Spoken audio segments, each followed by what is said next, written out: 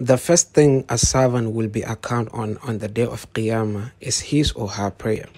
The Prophet ﷺ mentions this in one hadith. Inna awwala ma yuhasabu bihi al-abdu yawm al-qiyamah as-salah.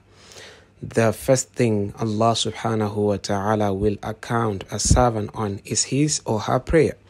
So if the salah is good, they will then start looking into your charity. They will then start looking into the hajj. They will then start looking into other, good actions. But if the salah is bad, subhanallah, they will not bother in looking into, other good actions. So this is telling you how important salah is in Islam. And of course, salah is the second, pillar in Islam after the shahadatain. And on the day of Qiyamah, the people of Jahannam or the people of Saqar is a place in Jahannam.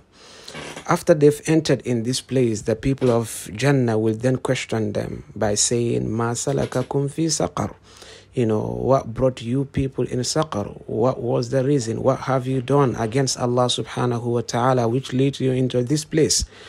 They will then say to them, قَالُوا لَمْ نَكُ مِنَ الْمُصَلِّينَ. We were not among the people who perform salah.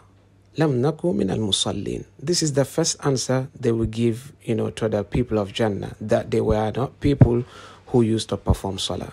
So salah is very important.